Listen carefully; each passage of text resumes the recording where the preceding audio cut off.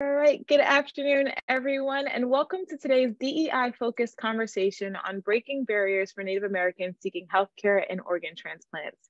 My name is Deanna Fenton, Senior Manager of Program Development and Operations here at the Alliance, and I'd like to thank you all for being with us today for this discussion. Now, before we begin, I'd like to remind everyone that this is intended to be an engaging, open, and honest conversation. So over the course of today's presentation, we'll certainly want to hear your thoughts. So if you have any comments that you'd like to share or any specific questions that you'd like to pose to our presenter, please feel free to submit them in the chat box at any point in time. Additionally, if you happen to be joining us as a group, I'd like to ask that you take this opportunity to complete the following poll to indicate approximately how many people have joined your group. Now, to kick off today's discussion, I'd like to give a warm welcome to our moderator, Nicole Salam, Director of Diversity, Equity, and Inclusion at LifeSource. Nicole, thank you so much for being with us today. And at this point, I'll leave it to you to get us started. Thanks so much, Deanna. Good afternoon, everyone. As Deanna mentioned, my name is Nicole Salam, and I am honored and privileged to be with you all today, and very honored to have the privilege of introducing Dr. Thomas Wyatt as our speaker for today. Just a quick overview of Dr. Wyatt. He is a board-certified emergency medicine physician and is currently serving as the Senior Medical Director for Emergency Services at Hennepin County Medical Center in Minneapolis, Minnesota. He has served on the Hennepin Healthcare Board as of directors for the past 5 years, and also serves on the LifeSource Clinical Policy Board and the LifeSource Community Advisory Board. Dr. Wyatt grew up in Oklahoma and is an enrolled member of the Shawnee and Papa tribes. And after graduating from the University of Oklahoma with an undergraduate degree, he earned his medical degree at the University of North Dakota School of Medicine through the Indians into Medicine program. He is very active in tribal activities in Oklahoma, as well as being involved in numerous outreach initiatives in Minnesota, Indigenous communities. He was recently selected to co-lead the development of the Indigenous pathway curriculum at the University of Minnesota Medical School.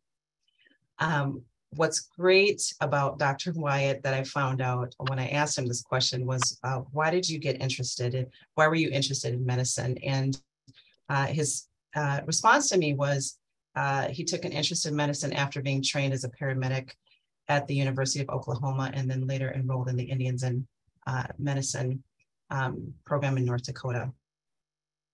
So before I turn it over to Dr. Wyatt, we'll just say that today's presentation will not only focus on elevating health disparities in tribal communities, the original inhabitants who have been here in what we now call the United States for thousands of years, and the connection to conversations about organ tissue and eye donation in tribal communities, but will also uplift the timeless resilience of American Indian communities today. And what I'll ask you to do today is to not only engage in today's webinar with your mind, but with your heart, and to tune into the stories of people who have endured unimaginable odds and are still here today. And so with that, Tom, I will turn it over to you.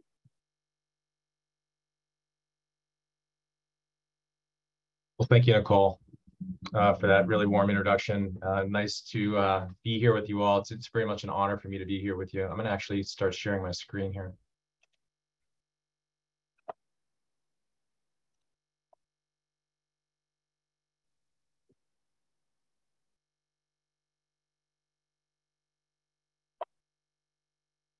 So what I want to do is I first want to start us off with a land acknowledgement. I know that a lot of you have seen land acknowledgements more and more, which is very appropriate. You've heard the saying, I'm sure, you're on native land. We're all on native land. And I'm not going to read this land acknowledgement to you. I'm coming to you from Minneapolis on the site of Hennepin Healthcare right now. And I'll let you read this while I'm talking. But one of the things I like to encourage people to do is to really think about the land acknowledgement in more of an active way, as more of a practice. And what do I mean by that? And what I mean is, I think it's important to really honor that relationship that you have with those who are that used to inhabit the land or that still inhabit the land where you are, by actually, becoming a participant in cultural events or donating to certain organizations that support the Indigenous people in your area, kind of on your own time, learning about the people that inhabit that area. And, you know, even inviting elders to open up events if that's appropriate. So those are some ways I think that it's really important to become more active in acknowledging the land. And I know Nicole and I, you know, Nicole, you and I have talked about this before, and I think you feel pretty similar about looking at a land acknowledgement this way. Yes, I think what we've talked about and what we are certainly doing in our organization at LifeSource is looking at kind of going beyond the statement, and really internalizing what that means for how we kind of live and move on this land. And so looking at it as a practice is something that is something that we're learning to do, and is very critical, I believe, to really understanding what we mean by honoring the land that we're on. Yes, agree. Okay, you know, I included this slide. This is a slide of me when I was 8 years old. You know, I'm here in my fancy war dance regalia, practicing my dancing in the living room. And I included this because it's a way for me to kind of center myself before I give a talk, and remind myself that I, at a very young age, was very proud of who I was as an American Indian. And I was very fortunate to have you know, the culture and traditions kind of instilled in me by my mother and her side of the family. And again, I was fortunate to be named by my grandfather, who was a tribal leader. And he gave me the Shawnee name of Maya Wikapwi, which translates to horse that stands strong. And I'm part of the horse and deer clan. And what I've tried to do is to really instill that sense of pride and identity into my own children. My son Jack here on the left is a traditional war dancer, and many names in my tribe, the Shawnee tribe in particular, are actually passed down. They're not created anew. My daughters actually have new names that were given to them, created for them by one of our elders. But my son actually has my grandfather's name. His name is Nikanisimo, which in Shawnee means the voice out front. And he's part of the Wolf clan. My daughter Sophia, in the purple, she's a fancy shawl dancer. And her name, her Shawnee name is Malakwa Kamsi, which translates to one who gathers together. And she's part of the Turtle clan, which is a really important clan in the Shawnee tribe. And then finally, my youngest daughter, Stella, her Shawnee name is Holefeta, which translates to horse that stands pretty or right. It's really the mirror image, the female version of my name. Tom, could you just, before you head there, is just talk a little bit about the significance of names in tribal communities? Yeah, of course. So this question gets asked a lot whenever people want to know what's the most appropriate way to address you know, a gathering of Indians. So what's the most appropriate term? Is it Native American? Is it American Indian? Is it Indigenous? And what I'd like to tell people is that it's really appropriate just to ask. And I think a lot of tribal members will identify by their tribe more so by, you know, any particular term like American Indian or Native American. And even more specifically, if you happen to have a conversation, you're trying to get to know someone and really ask them about themselves in a culturally appropriate way, you know, asking, you know, where are you from? You know, what tribe are you? And if you even take it a step further and become a little more personal, do you have a name? Do you have a traditional name? Those names, like I said, are at least in my tribe, the Shawnee tribe, holds a pretty incredible significance in the tribe, given that they're passed down. And then to have someone create a name is also a really important thing that's called a naming ceremony. And very, very important for the family, for the tribe. And it's something that, you know, it's an example of a cultural practice that we at Hennepin Healthcare have tried to introduce as an example of, you know, culturally appropriate care, bringing in, you know, Indigenous culture into the hospital when needed. And I can provide an example of that, later during the discussion if you'd like.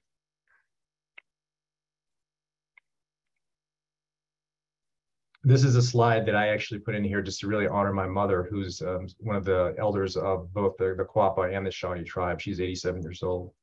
And in this picture with my family, this is from last summer's powwow. She's obviously the oldest person in the picture.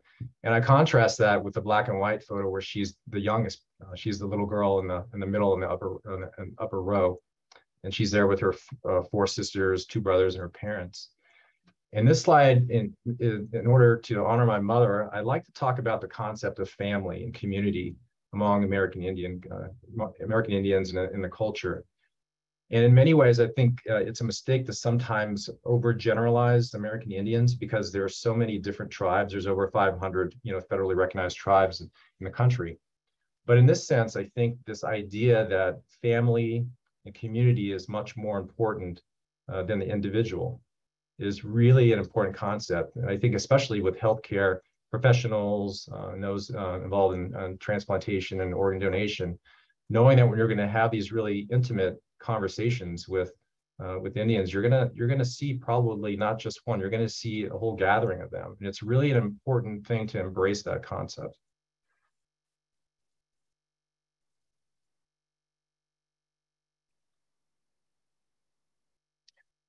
Okay, it's really difficult to understand this unique relationship between American Indians and colonizers without kind of reviewing some history. And this is a slide that I developed a few years back. I kind of challenged myself to put many important dates of events that have affected American Indians over the course of the last 500 years or so. And it was challenging. And I see that it needs to be updated too. There are some things that can go on the other side of the timeline now, like the American Indian Religious Freedom Act and the Indigenous Child Welfare Act, Indian Child Welfare Act, et cetera. But one thing that I like to point out is that this is not the history that I learned growing up.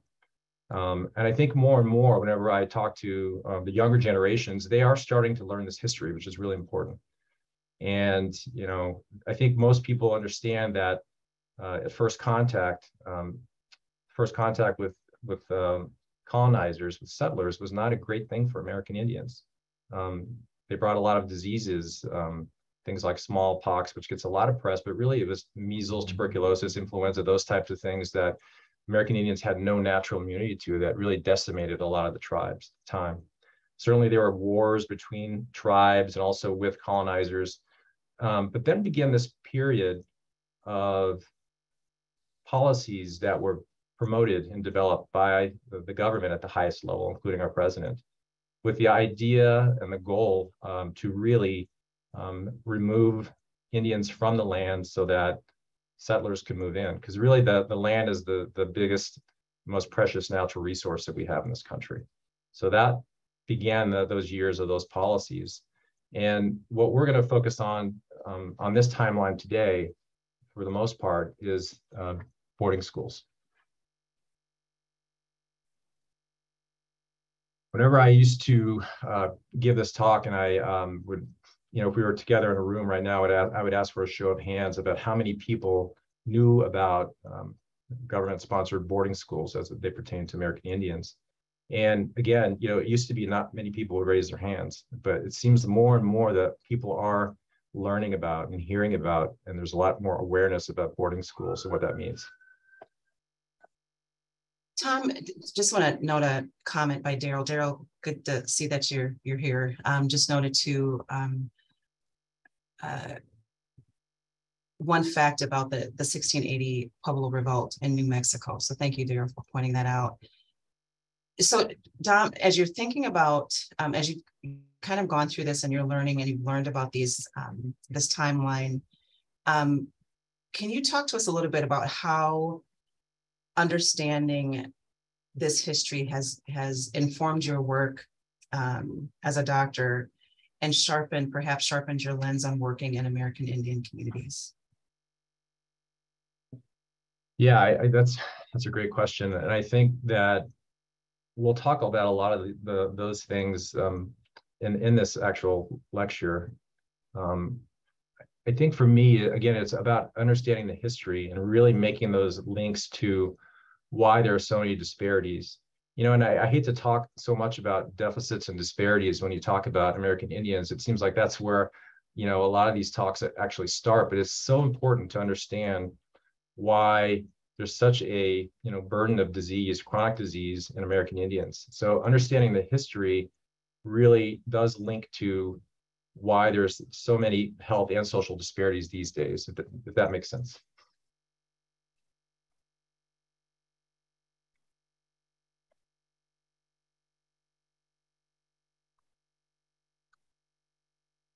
So boarding schools. So this was really the climate that American Indians were living in during the middle part of the 19th century. So this is a famous quote by the superintendent of the first government-sponsored boarding school in Carlisle, Pennsylvania, Captain Richard Pratt. Kill the Indian and save the man. And you know, Richard Pratt was someone who was basically recruited to start the boarding schools. He had his career as in the Army, in the military, and then he also was pretty influential in reforming the penal system, the prison system down in Florida. And so he took those ideas from the military and then the prison system and tried to apply them to boarding schools with this idea that Indians had to be civilized. They had to be assimilated. And this is a picture of what a young Indian youth might look like before and after going and starting to attend one of these boarding schools. And this also is a famous quote by Richard Pratt.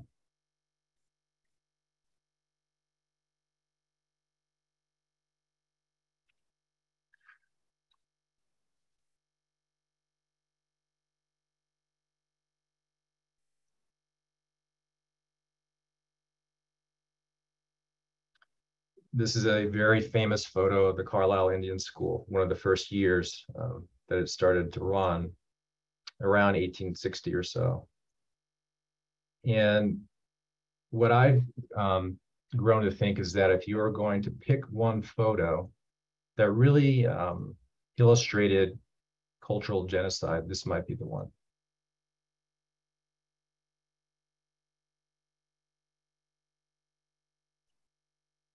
What I'd like to say, and Tom and I had quite a bit of conversation about this photo in particular, and the immensity of it, and thinking about, sometimes when we think about genocide, we may think about the actual killing, physical death of American Indians. And yet what this picture represents is the cultural genocide of a community. Slow death, so stripping of culture, stripping of traditional dress, cutting of hair, stripping of language. This is a picture of that. And I think this is what we would ask you just to sit with and understand what Tom was talking about when we think about the connection of early experiences to health disparities and where those origins started.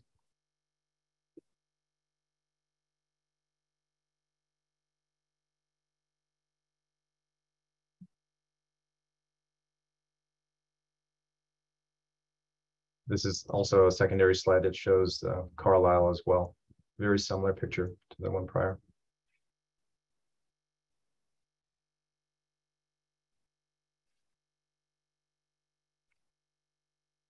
And then I think, you know, just to support what Nicole had just said about this concept of being separated forcibly from your family and taken many times, you know, hundreds of miles away, and this idea that you were going to have your culture, all the things that you knew, maybe that sense of pride that you had instilled before, and that was going to be taken away, or you were told that it was evil or it was bad, and then systematically, you know, that culture was erased by doing things like cutting hair, and I would say most tribes is a really, really intimate thing. I mean, most of the time, whenever we cut our hair, it's because somebody has died close to you and your family. So to do that without consent or without much thought is pretty significant. And then you see pictures here of likely forced, inoculations, vaccines, how people are sitting in rows in school and being taught, probably new religion, new things that are foreign. Really, that goes against a lot of what young American Indian children had learned up to that point. This idea of corporal punishment was a relatively new thing as well, that a lot of these kids not only experienced, but probably, took back if they did make it back to their own their homelands. And the amount of, abuse of all kinds, sexual abuse, physical, emotional abuse is well documented.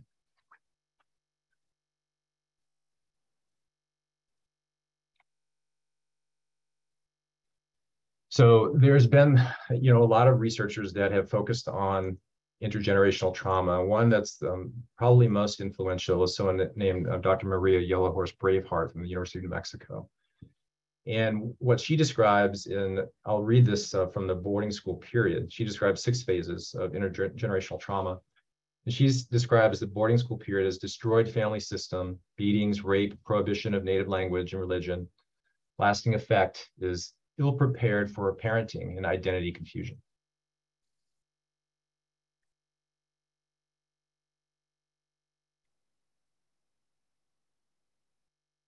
And so one of the things I also get asked is why do we have to talk about this now? How does this important for a large group of healthcare professionals, et cetera? And again, it goes back to really understanding the history and making that link to historical trauma and some of the chronic diseases that we see today. And one of the things that is a relatively new field of study is something called epigenetics. Epigenetics, I'm sure some of you have heard of it, is basically this concept that genes can be changed when one is exposed to chronic stress hormones, cortisol, adrenaline. Basically, they've shown that those genes can actually change to people who experience that over long periods of time. And then you have to think, how does that link to some of these chronic diseases we see today?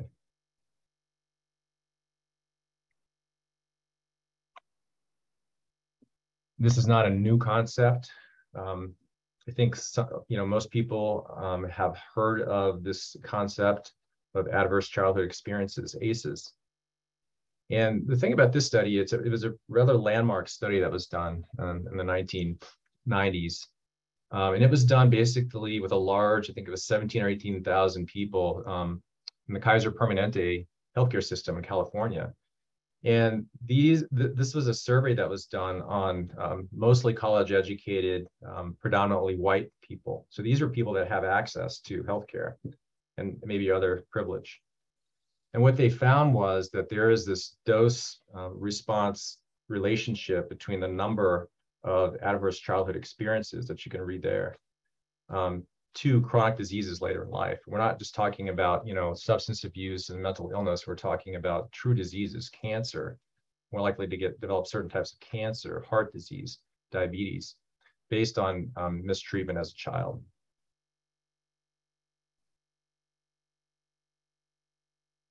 We've got a couple of comments here in the chat as well. I think one of these we'll get to later. Tom, could you speak to, so looking at the ACEs as it's outlined here, so connection with adverse childhood experiences and adverse community environments, could you talk about how you in your practice have seen the interplay between these two pieces, particularly in the American Indian community? Any examples you can provide? I think that if you look at the number of, we have what we call a community health needs assessment, like all hospitals do, all nonprofit hospitals. And what we have found that, every 3 years when that gets conducted, that there is an overwhelming correlation here that we see. And we see it in disparities every day with our urban American Indian population. Some of them are, diseases of despair, like opiate addiction. How in Minnesota, Minnesota Department of Health just came out with this data a few months back, and they showed that you're 7 times more likely to die of an opiate overdose if you're American Indian in Minnesota compared to a white person. If you're Black, you're twice as likely, but if you're American Indian, you're 7 times more likely to die of an overdose. So that's just an example. I think that looking at this concept that, again, has been kind of proven that childhood mistreatment can lead to real disease later on in life. It really is what informs the work. Again, it's just the awareness of it, the understanding of it. Because if you see a lot of patients, you start to see patterns, and you have to think about, new approaches to treating patients that have been exposed to this. The concept of trauma-informed care, which we can certainly talk about later, that a lot of people are embracing, really takes this type of thing into account. I hope that answers your question. Yes, thank you.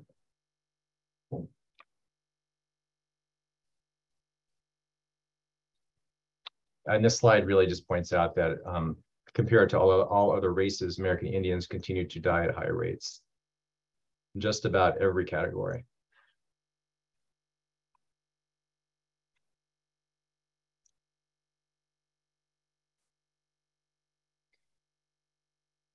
Talking specifically about transplant and organ donation in the American Indian community is quite interesting, and we'll get to a campaign and initiative that we did here in Minnesota here in just a moment. But it's striking, that American Indians make up about 1 to 2% of the total population in the United States, and there's about, I think the last I read is it's 0.8% American Indians on the transplant waiting list, and this is all types of transplants.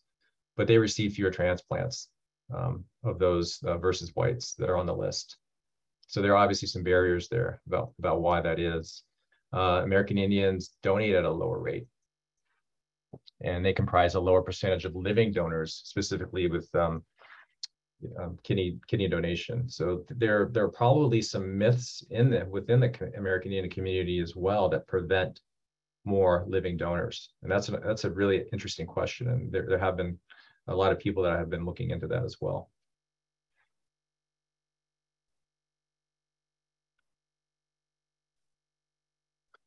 And I include this in there just as an example of barriers to kidney transplants in particular.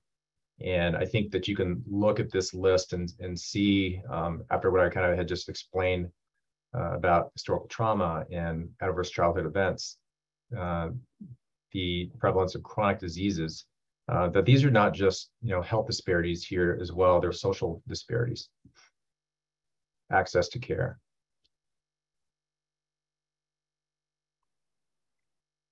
So I think a lot of the work in the organ donation community is looking at how do we overcome some of these barriers, right? How do you do, what upstream things can you do to really affect and overcome these barriers?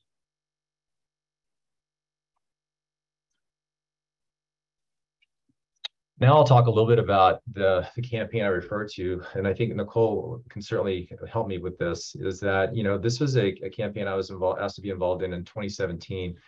It was a collaboration between the Minnesota Department of Health and LifeSource, the organ procurement organization that Nicole mentioned that she's employed by.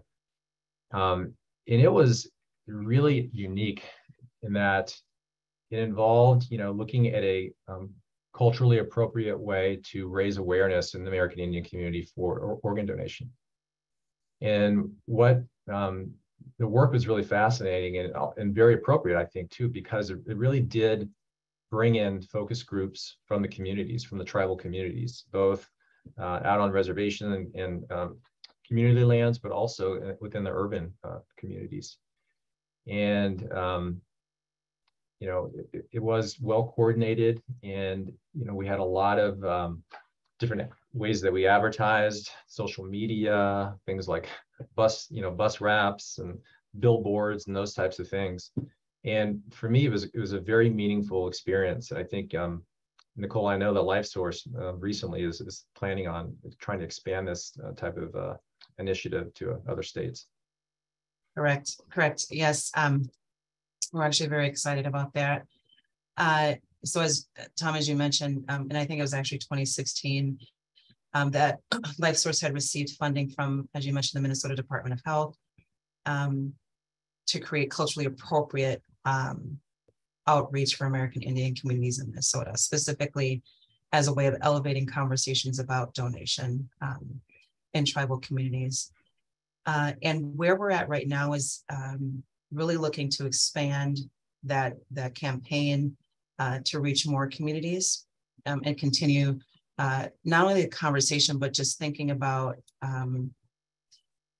organ donation, organ tissue and eye donation as a part of kind of wholeness and health. When we talk about health, is allowing people the opportunity to choose to be a donor at the end of life, and not putting families in a position to have to make that decision. And so we know for a lot of communities, and Sylvia, I think this is getting at your kind of your question about why there are lower rates of donor rates in underrepresented communities.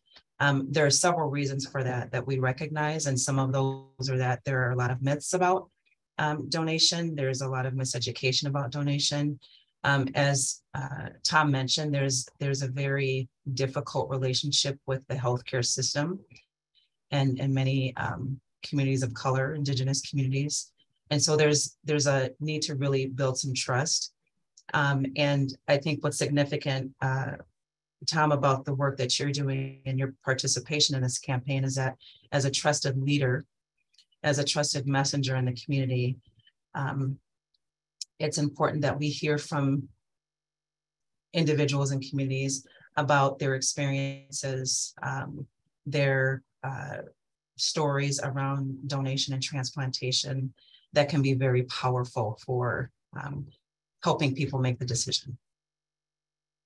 Absolutely. And I think that one of the stories out of this particular initiative that really touched a lot of people, and maybe you can talk a little bit about the work that, while you're in North Dakota right now, is Cassandra's son and what an impact that had on a number of people.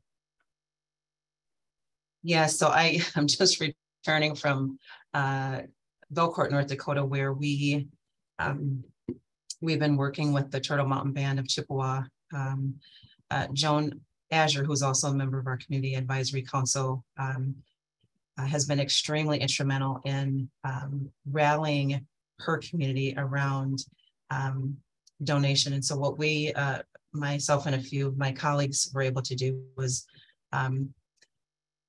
invited to an event in Belcourt with Turtle Mountain, who decided as a community, based on the legacy of Grayson Lawrence Parisian, who was the grandson of Joan, who received a transplant, her transplant in 2019, I believe, and then unfortunately passed away shortly thereafter, rallied and advocated for her community to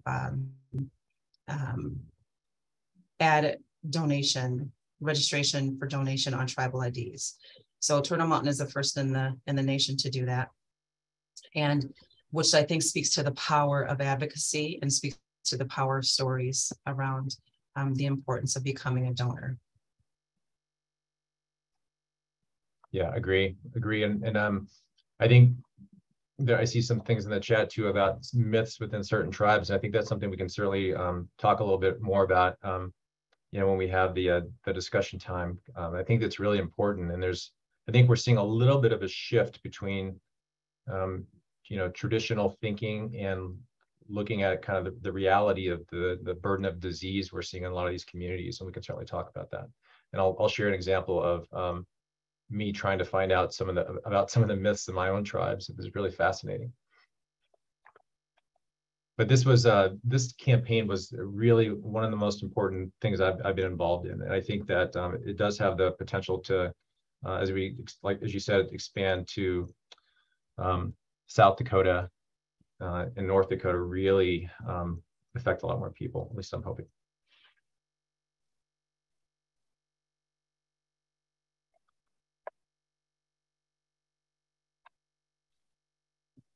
I have a couple more slides, a couple more different concepts I want to kind of get through before we end here and open up for discussion. You know, one of the things I am also asked about historical trauma is, you know, what can we actually do about it? And how can American Indians heal in terms of, you know, all the things that have done to them? And this is a slide that I think is a good way to start talking about that, about what can be done. So this is, some of you may know, is the Secretary of the Interior, Deb Haaland. She is a Laguna Pueblo from New Mexico, and she is the very first American Indian cabinet member that was appointed ever in the history of our country, appointed by President Biden. And she did something very courageous within the first few weeks of taking office. And what she said was that we really need to, we being her and her department, really need to dedicate a lot of resources to uncovering the truth about the atrocities related to boarding schools in this country. And she was taking some lessons from Canada, who had already started to do this in terms, you know, looking at the atrocities in boarding schools among the First Tribes nations there.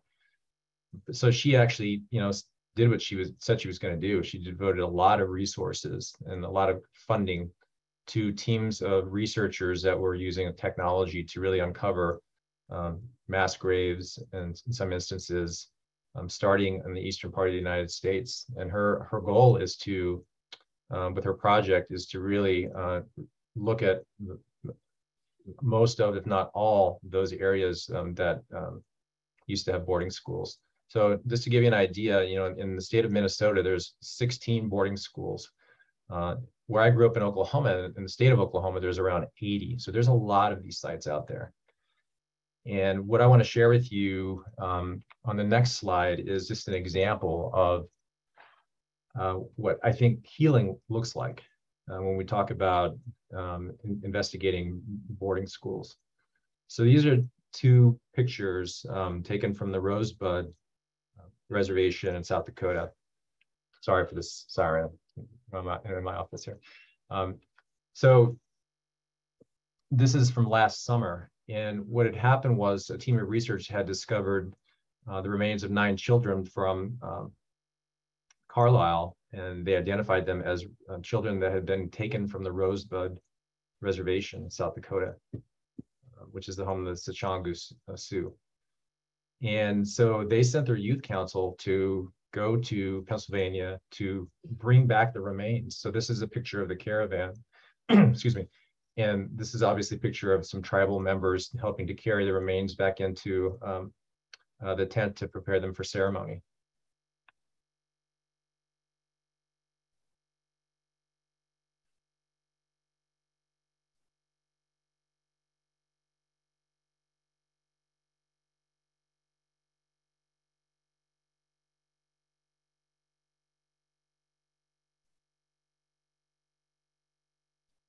This is a pretty emotional set of pictures here, very painful to look at.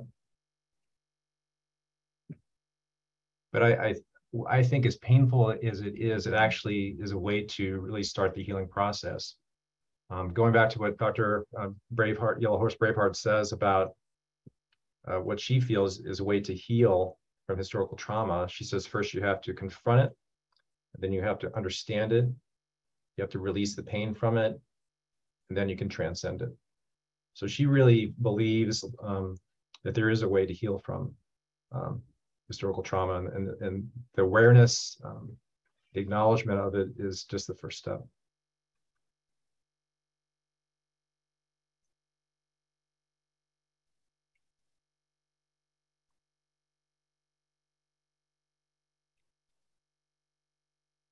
And Tom, just going back to the earlier slide with the children in the boarding school, is just seeing a link here to the resilience of American Indian communities.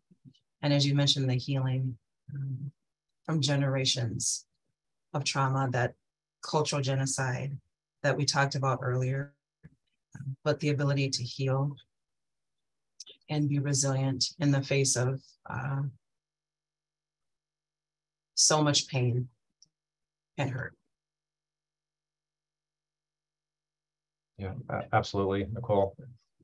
And that really kind of segues well into my next slide that I have.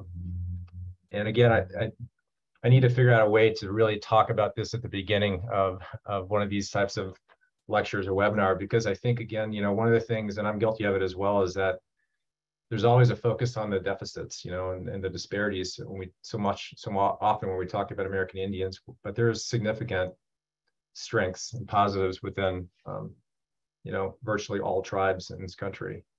And the idea, that we are still here, and the resiliency.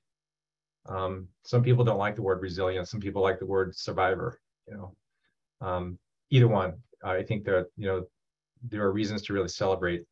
And there is a sense of there's a renaissance. It seems like there's a revitalization of a lot of things in the culture. If you look at it across things like the entertainment industry and the political landscape, like I mentioned, the culinary scene. There's a number of different areas where there's American Indians in prominent positions. Science and technology. We have a female American Indian astronaut in space right now who's running basically up on the space station. Amazing. But just a few things to point out. This idea of land rights and recovery is a real issue, and it's interesting that Deb Haaland, the Secretary of the Interior, basically has a lot of influence over public lands, both in the lower 48 and particularly in Alaska, where there's these fights to try to privatize some of these public lands, say for instance in the Arctic areas of Alaska and in Utah, and in an area called Bears Ears, and these are sacred sites, what a lot of tribes consider very sacred. So this idea of trying to privatize the land to sell it off so minerals can be extracted, et cetera, it's a real debate right now in our country.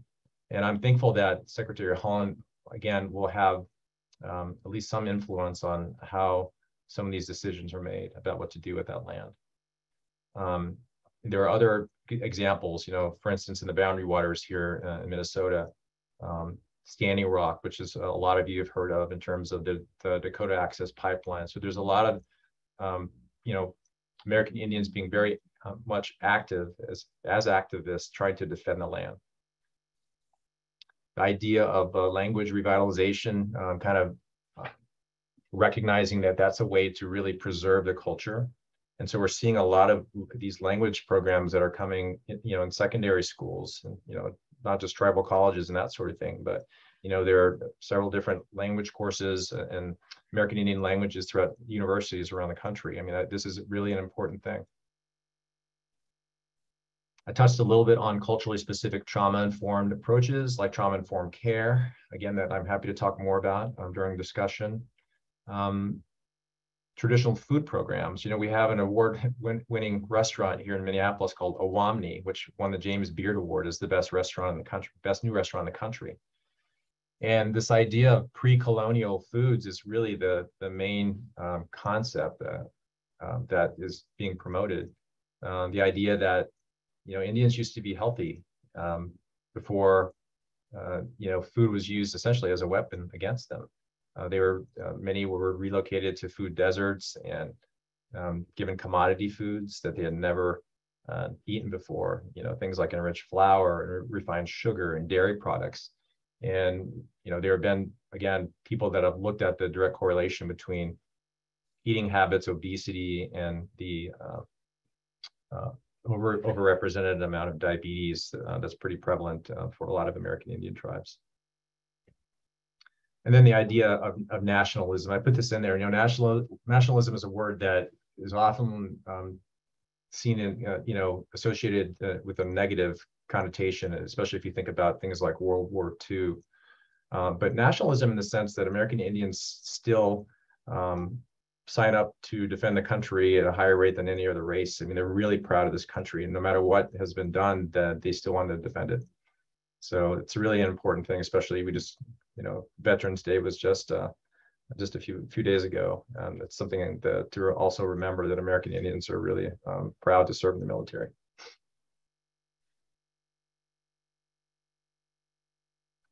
So I'll end my comments, at least for that part of the lecture there, and wanted to provide a resource list.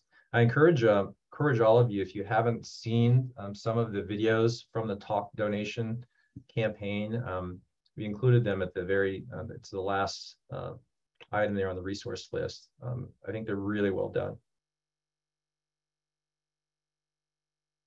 And I just want to say thank you very much for allowing me to come speak to you today, and I look forward to talking with you some more and answering questions.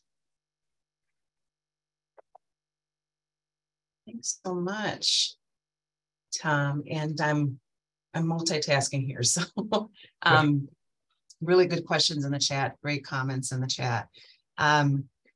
So before we open this up, and it's great because we've got a little extra time, I would imagine that we're going to have a lot of questions coming in addition to the questions we've already had presented to us prior. So Tom, if there were a couple of kind of overarching things that you would encourage people to take away from your presentation today, would be curious to think about what those are. So we've heard a lot of really great information with regard to understanding historical trauma and how that connects to health disparities in American Indian communities. You mentioned just the timeline that you provided, and all of the things that kind of led us to this point, and focus specifically on boarding schools and how children were impacted and being stripped of their cultural identity, their language, traditions, customs, being torn away from their families being separated, understanding how important families are in American Indian communities. And then you walked us through how some of those disparities play out today. Several things that were covered in your presentation, looking at intergenerational trauma and how that also impacts generations of communities connected to health. So again, if there were 2 or 3 things that you would highlight for folks today on this webinar, what would those be? What would you encourage people to take away from today? Yeah, there's a lot in there. I know. I think that the 2 big take-home things would be to really start considering, your American Indian patients in a different light, given what you know about historical trauma. And maybe that a lot of times people, when they understand that, they understand why American Indians do have disparities related to organ donation and transplants. So it's really important to understand that historical connection. It's really important. So I think if you don't understand that, then you're always left wondering, why there are certain disease states, for instance, that are more prevalent, and why there are other, again, kind of talking about the deficits, why those things exist. It's important to understand that. I think it's important to understand also the idea along those same lines about why there's so much mistrust with healthcare system, because a lot of times I see some of the comments here, and it is quite interesting, right? That American Indians, maybe they have a chance, for instance, in being a living kidney donor to really help someone in their community or their family, but there's a lot of reluctance there because there's a lot of mistrust still with the healthcare system. So those are the two big things I think that I would really stress. And then of course, learning more about the positives, like I tried to accentuate at the very end, but there is a lot. Yeah. Thank you. Yes, Tom and I discussed having a series. I think you could easily do a series on this presentation. And so I thank you for succinctly putting a lot into about 40 minutes here. So we have, again, several questions here. So what I think I'll do is I'll start with a couple of questions in the chat, and then there's some really great questions that relate specifically to donation and transplantation that we can try to move through here. So one of the first questions that came up, let me go back here,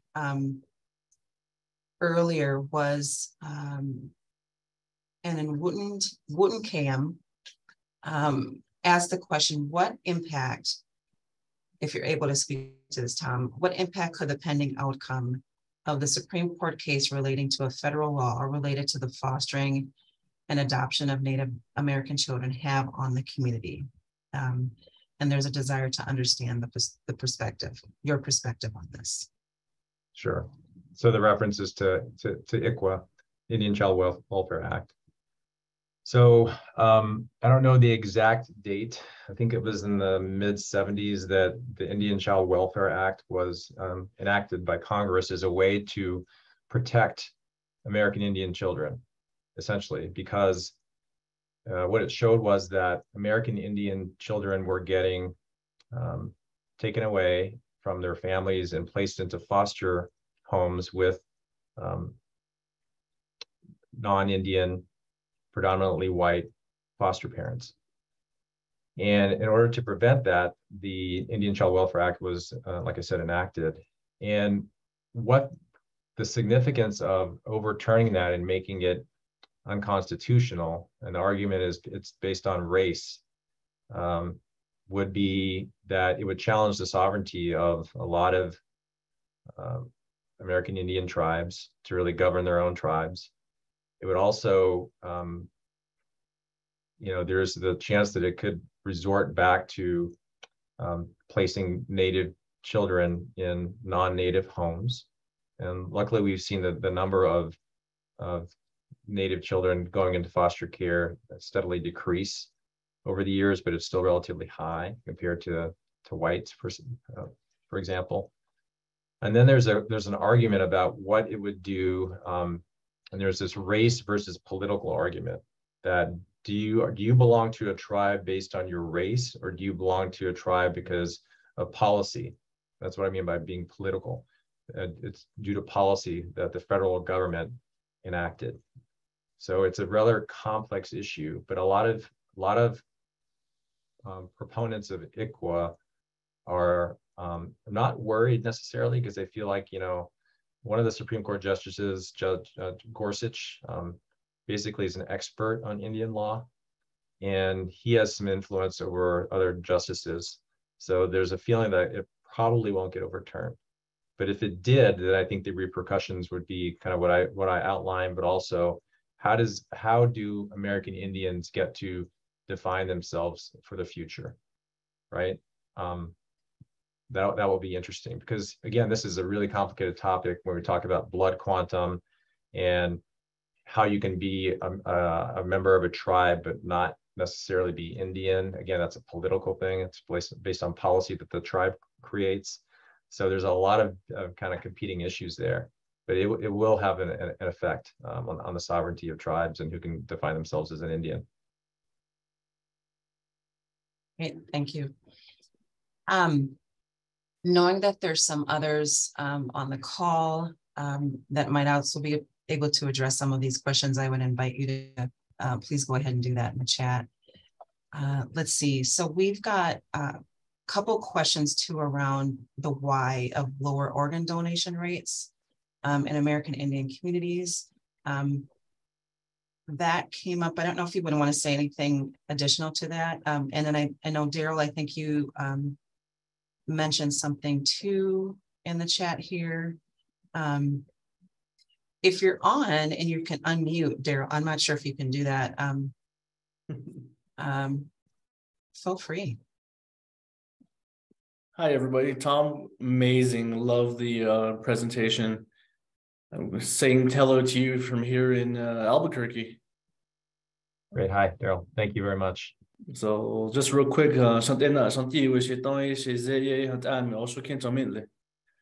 that's a greeting from the Pueblo of Jemez. I serve as New Mexico Donor Services as their Native American Affairs Coordinator. So it's an honor and a pleasure to join all of you here and to listen to your presentation. It's wonderful and very informative, and I'm enjoying your work. If there's anything I can add or any questions I can assist with, I'd be more than happy to. When you mentioned South Dakota, I started laughing right away. I'm a graduate at Briarcliff in Sioux City, Iowa. So I ran all over in Yankton, Vermilion, Brookings, Sioux Falls. So it's wonderful. One of the issues and what we're running into here in New Mexico is a lot of the traditionals, a lot of the elder generation will state to us, you can't because of our culture, our ways of life. In Towa, what they say is, meaning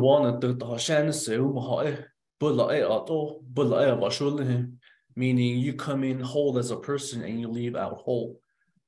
So some of those barriers, traditional barriers, are very key to understand. And in particular, as you stated, Tom, the circle of the family, who will be the lead person to discuss with. And you pretty much hit almost everything dead on what we run into in New Mexico, and I'm sure other organizations, whether it be Oklahoma, Arizona, or California, probably do as well.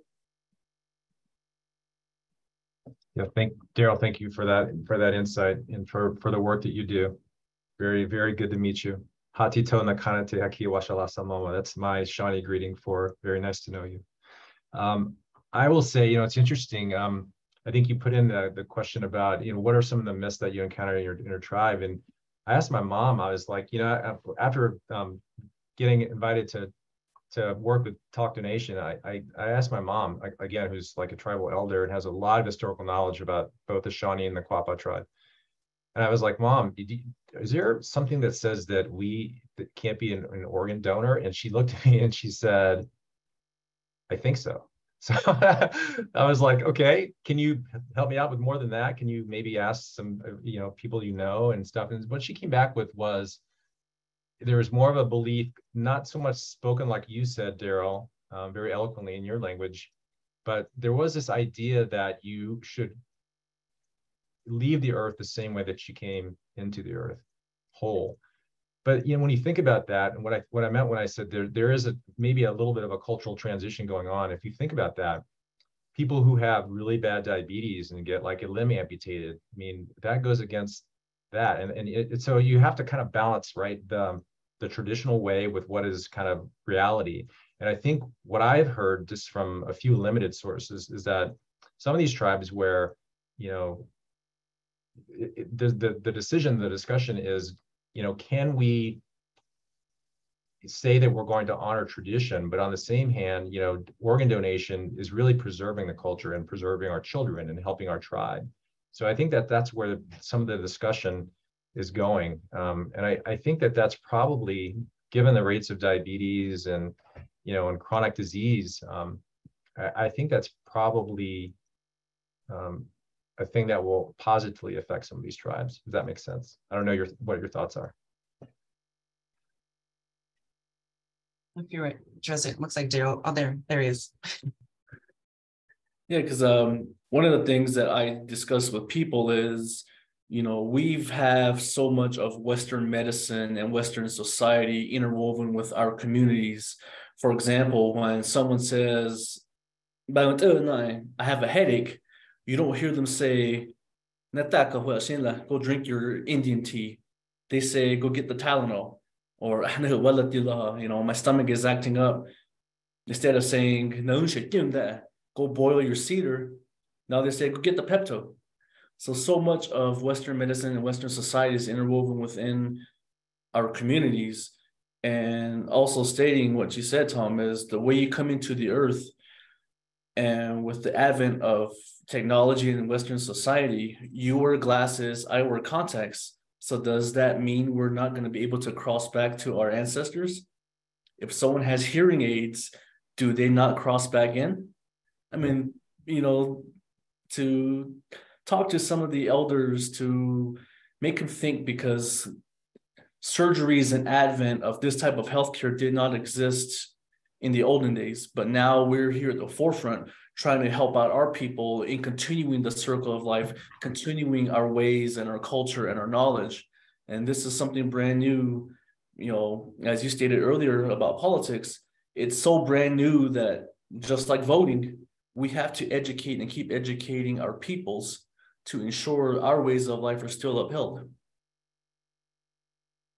Yeah, I agree. In just thinking about even other things that are implanted, like, defibrillators or, joint replacements, that sort of thing. I think in the context of this is, helping to preserve life, might be one way to kind of continue to approach and raise that awareness, like you said, that we're in a different age. And even though traditional beliefs are really important, sometimes you also have to think about things in the context of today, here, now, and the legacy that you have the potential to leave versus some of the old ways that it was a different time. Not to mean that they're not important and you can't somehow figure out a way to continue to honor those traditions, but we're living in a different time, and this is a different issue, so to speak.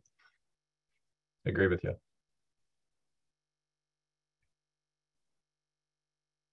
Thanks, Daryl, for coming on. It's really great to have you on and to have the two of you having a conversation. I want to just make sure that we get to a couple of questions that are in the chat here too. So Selena, hope I'm saying your name right, posed a question about barriers for patients that they meet that have financial barriers. So the question is, are there any financial resources for patients from Native American communities after transplant? The transplant center that Selena is speaking about requires patients to stay locally for at least 6 weeks. Yeah, that is a question I've been asked before, and I don't know. I do know one thing, Selena, and that certain types of funding for American Indians, such as the Indian Health Service, don't make very much allowance for those types of financial obligations, so to speak. There's not much funding for that. I think thinking about that though, that would be a great initiative to try to develop a way, some type of a foundation perhaps that could be created and funded both publicly and privately to try to help those types of patients. And I would certainly welcome any of those on the call, Daryl or anyone else that has more information about this, or probably have more experience than I would as an emergency physician about this topic.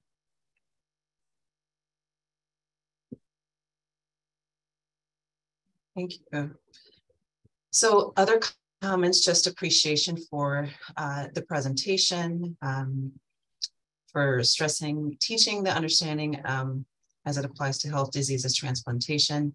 Hadn't thought about the genocide and the loss of culture until today. Great to hear. Very insightful, expansion of knowledge. So just letting you know, you get some kudos, some love here to both of you. I'm going to shift it here to some of the questions that folks asked prior to, really great questions, specifically related to, again, organ donation and transplantation. So you talked about some of the barriers most commonly faced in American Indian communities. Curious for, we had talked about some of the myths, specifically myths that are held in American Indian communities about donation, about organ tissue and eye donation. The thought that the body needs to be whole before transitioning or when transitioning. Anything else that you would add to that question? I think that is the big myth, I think, that a lot of American Indians hold. And there's another one I think that's fairly common, and that is when we talk about, becoming a living donor, and that it's the not having the knowledge that people can live with one kidney, right? Some people feel like if they get a kidney, if they donate a kidney, then they become very ill themselves. And the overwhelming number of people that do donate they live a normal life. And so I think it's just kind of getting that awareness out and that education out is really important, because I think that was one of the things that we actually learned from Talk Donation, and one of the focus groups, is that there was a lot of misinformation out there, or lack of knowledge about that. Okay, thank you. One of the other questions, which is a really great question, and I think this is one that we, as an OPO at LifeSource, sometimes are in a position to kind of think about and explore when approaching families about donation, specifically Native American, American Indian families. Anything you would offer in terms of, for participants, around what considerations to keep in mind when a family member has transitioned, excuse me, or there's the possibility that the family needs to be approached, knowing that the patient is brain dead. Anything you would offer around professionals who are approaching American Indian families specifically? Yeah, I have a couple of thoughts but I kind of want to hear what Daryl or others that actually deal with this on a regular basis have to say. But I can tell you from my experience, what I think are really important.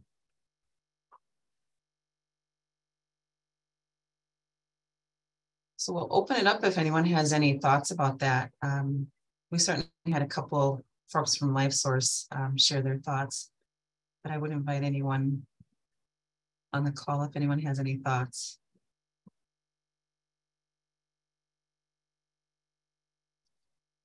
I think keeping the cultural, the cultural piece at the forefront is really important. I think, checking in and asking how they're doing, if they need any cultural items, do they need to burn sage or burn cedar, which is what we do in my tribe in Oklahoma? Do they need that? Do they need, an elder to come in? Do they need that support? I think that's really important. And I think, Hennepin we've had an American Indian advocate, since the American Indian movement funded that position, a number of years ago. And now we most recently have hired what they call an American Indian clinical navigator, which kind of serves that same role. We're expanding those types of services. We made it possible for people to smudge and things like that in the hospital. So I think just being cognizant of and asking if those types of things are needed.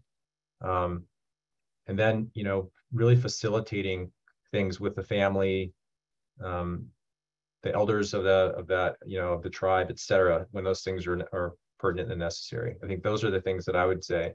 And it would help too. I mean, if you had a lot of Daryls out there, people that were representative of the culture, right? I mean, that would be the ideal state, is if we had people that actually represent the community being the ones to approach the family. That is really an ideal state. I mean, that's a lot of work that needs to be done to have that happen. And I think that if you do have somebody that can do that, then that is really, really fortunate for that organization.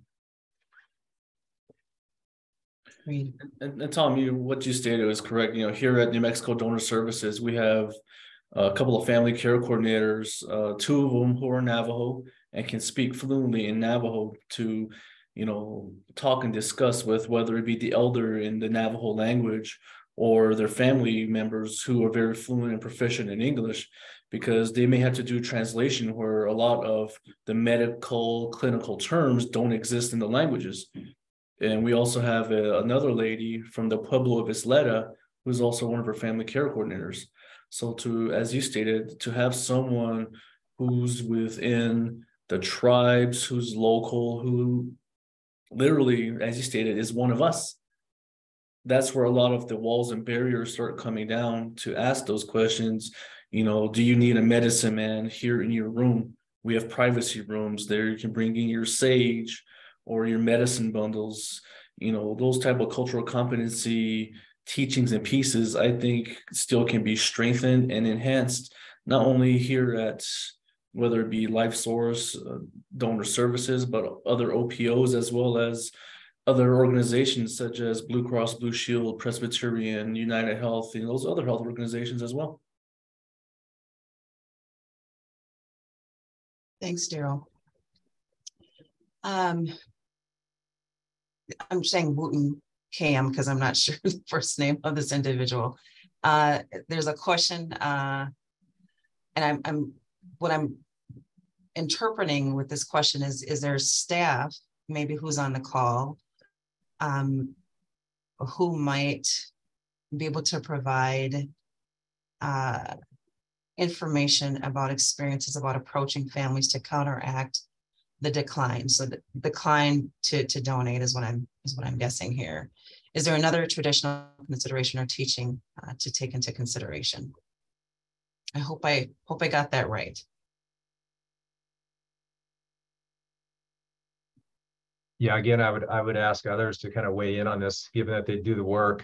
I think there's opportunity, in that question, because if you are able to get some scripting or some, education, something that would really help with that interaction, and then that would have to be from someone from the culture who will, be able to guide that type of conversation, that dialogue. It would be really helpful. And if every OPO had the ability to have, if you didn't have a person that could go and talk to a family in person, that at least you would have the one approaching armed with some tools to really have a true conversation.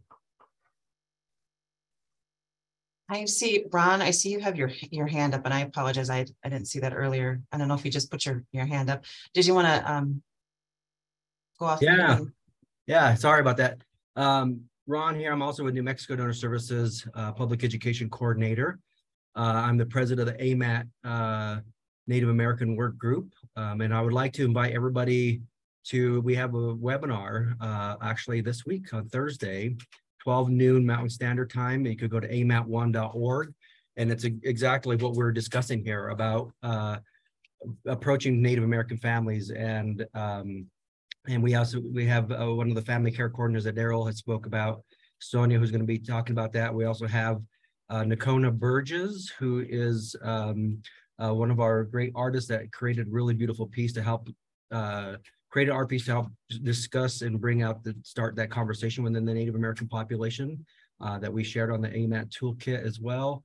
So go to amat1.org and you can see our webinar, and you could register for that, and you hear what our staff, our direct line staff, are doing and how they're approaching the family care coordinators, what their approach style is and what they're doing to help increase those rates. Ron, could you put that link in the chat, please, so people can look into that? Thank you. Thanks, Daryl. I was going to ask the same thing. Thanks, Ron. Appreciate that. Anyone else want to share? I'll just share one more thing. Tom, Nicole, again, thank you for the opportunity to join you and to discuss, to, again, open the doors. It's always about learning. And if we don't learn, if we don't continue to go forward, you stand still and the world takes you over. So this has always a wonderful discussion. I'm very close with the new executive director of the National Congress of the American Indian. His name is Larry Wright Jr. He's the former chair for the Ponca Indians in Nebraska. And I was just informed a couple of weeks ago, the National Congress of American Indian had their annual conference in Sacramento. Their mid-year conference in 2023 will be in St. Paul. So there's an opportunity to have a marketing table. And if we could partner up Donor Services, Life Source, to get an information booth and a table. And I've also been asked if we could even do a presentation in the 2023 annual 80th convention in Florida, if we would want to put on a breakout session for what donors transplantation, we could inform a lot of people in one setting. I mean, that's, you know, something I would just like to throw out and give food for thought, you know, coming up in the upcoming year. Wow. All right. Let's talk, Daryl. So like a great opportunity. Yes. Yeah. No, because like, as you stated, a lot of these topics are very taboo, very private, embarrassing at times. So then, and to speak from personal experience, you know, my sister was an ACL recipient. My mom's cousin was a heart transplant recipient. Even myself, my second day on the job last year, I had a heart attack. And to be told if a stent, if a bypass don't work, we're going to have to fly you out for a heart transplant is a very sobering event in your life. So I think now is the time to start discussing and talking about those that are on dialysis and how we can provide a better choice and a better lifestyle. And I think the time is near. Thanks, Daryl. I appreciate that. And one of the things Tom and I were talking about, I think several times, was how do we kind of insert this conversation about donation as a normal part of talking about health and wellness in communities, and knowing that this is, so talking about prevention, but then again, talking about if things get to that point, is looking at this as, you know, being able to give the gift of life to another. Wanted to bring up this question. I know that we're getting close to time here. I think this is a really important question that someone had posed, and this is balancing balancing listening to a family and what we call getting to yes. And so how do we sit with families where emotions are raw, where people are hurting, people are in pain, when a loved one has transitioned, and still progress forward in donation conversations? So how do we balance the two? It's a great question.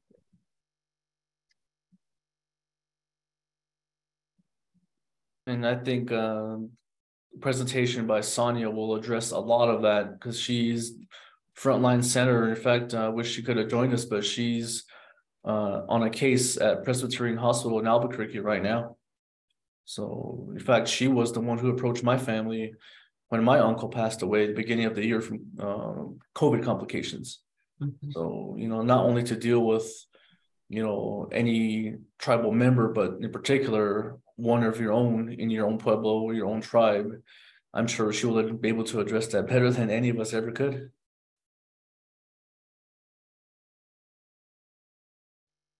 I look forward to that webinar. I'm going to try to attend. Do you know, Daryl, that if you can't attend live, will it be recorded and will it be accessible to people? It will be recorded. It'll be on AMAT website and on their social media. They'll post it right away. Okay, thank you, Ron. Yeah, thanks, Ron. Ron, so that in terms of accessing that, so you provided the both you and Kimberly, I believe, thank you both, the link for the webinar. Where might people be able to access the webinar? Yeah, will it be the same website? On that website, the link I sent you, unfortunately, I didn't create a link that you could just click on directly. You have to go to the scan the QR code on the page that I sent over. On the link, just go to that link and it'll take you to a graphic, and there will be a QR code that you scan, and that will then take you to the registration page. Unfortunately, they didn't create a link to go straight to it. So you have to scan the QR code. Got it. Great. Thank you. I'd like to just offer a couple of comments from a few team members who have worked with Native families here in our donor service area. So this question about how do we sit and listen and sit in respect and still progress forward in donation conversations? a couple of team members had this to say. One does this by sitting and listening respectfully. Be clear about time limitations that are real. We need to be thoughtful and intentional about the conversation starts, using resources of organ donation professionals who have trained for this conversation, and working with a family, walking alongside a family to set a pace for conversation. So not always about the getting to yes, but the walking with a family and being conscientious about, as I mentioned, the conversation starts, which I think is really important. All right, so I think we've got one more question that I think we can get in, and this has actually come up with us as well, and I would imagine with some other OPOs who are maybe on the call. Can either Tom or Daryl or Ron, any of you speak to this question about when a person registers to be a donor, and yet there is opposition from family members to honor that decision? Daryl and Ron, I defer to you. I think that, again, our webinar having,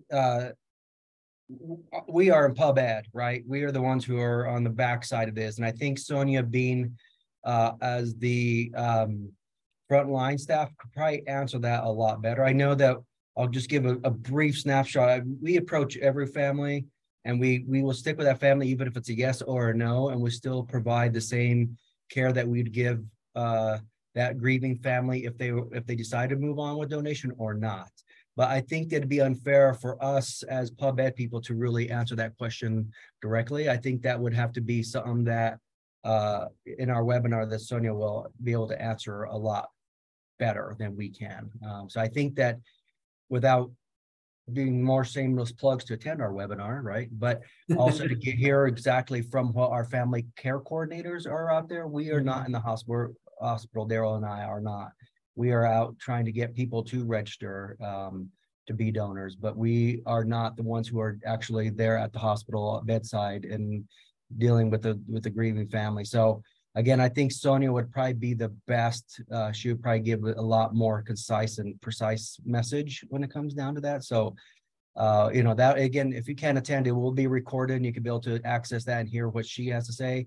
And if you have specific questions, you know, you can send them on to me. I'll put my email in the chat. We could actually put that in to that. So feel free. I'm going to put my email in there now. Send them to me. And I'll gladly try to put those as slides and as things she talks about, but let's give her a chance to really give that direct answer. Thanks, Ron. Thanks, Ron. Just a couple comments from, again, some of our team members who have run into this actually. And just one question from Denise Peoples. Deanna, maybe, or Glenn, maybe the two of you can address this question. I'm assuming if the information, there's a lot of really great information in the chat, if this will be shared with participants on the webinar today, is a question that came up. So this question around registry opposition from families when the patient is a registered donor, one of our team members had to say this about that question. In their experience, most conflict around donation is not against donation in particular, yet is a response to not understanding or accepting a grim prognosis and or brain death diagnosis. It can also be, and this is getting at the question around the conversation starters, can be the timing in which donation was brought up regarding the prognosis, and then just the situation, the difficulty of the situation. All right. So I think we've got a few minutes. I was told we got to end a few minutes early. Tom, I want to just thank you again for your really great presentation. I've heard this a couple of times now, and it just becomes more and more powerful each time I hear it. Daryl and Ron, thank you both so much for your contributions to this conversation. And again, many, many thanks to all of you for joining this webinar session today. Thank you so much. And Deanna and Glenn, I think I'll turn it back over to you. And I put my email within the chat if you want to shout out or ask some questions. Feel free, contact me. Ron also just did as well. And Tom, thank you for sharing your email address. I'll reach out to you here as well. Very good. Thanks, Daryl. Thanks, Thank Ron. you. Thank you all. Yes, and if I can, I just want to jump in and say on behalf of the Alliance, a huge thanks to you, Dr. Wyatt and Nicole, for such a phenomenal presentation and discussion. It's clear just based on the comments that have been coming in. I've been getting a couple of private messages as well, that this has really been a very powerful and impactful presentation. So I thank you so much for sharing some of the historical context, but also applying it to healthcare practice and helping us all to better understand how we can support our Native American counterparts. So thank you so much for all the insights that were shared today. I know there were a couple of comments and questions about access to the resources that were shared, like the presentation, as well as today's recording. All of that will be posted on our website within the next 24 hours or so, so you can all be on the lookout for that. Certainly for those of you that registered, you'll receive that email communication directly. So please be on the lookout for that. Ron, Daryl, thank you for also sharing your contact information. For those of you who weren't able to grab that, we'll try to include that in some of our outgoing communications to you as well. Certainly that AMAT presentation looks like it'll be a good one for all of you to join in continuation of the conversation here today. So once again, I just want to thank you all so much for joining us. And with that, take care and enjoy the rest of your day. Bye, everyone. Thank you. Thank you.